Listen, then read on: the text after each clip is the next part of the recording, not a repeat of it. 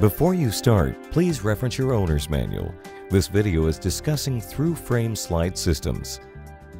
At Lippert Components, we are dedicated to improving the mobile lifestyle. We understand problems sometimes arise, and this video will help you better understand your specific component and how to resolve your specific issues. Please thoroughly read your owner's manual first. Tools you will need in order to manually operate your electric slide out.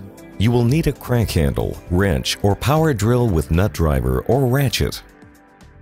In the event of a motor failure or an electrical problem, we have a manual crank that is accessible from the side of your coach that we can crank the slide out.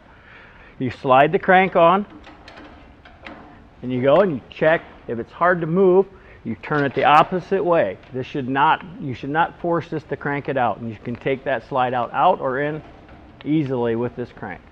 It is counterclockwise for extend, clockwise for retract. If you do not have exterior access to manually override your slide out, you'll have to go underneath and use a 5/8 wrench and turn it out off the actuator.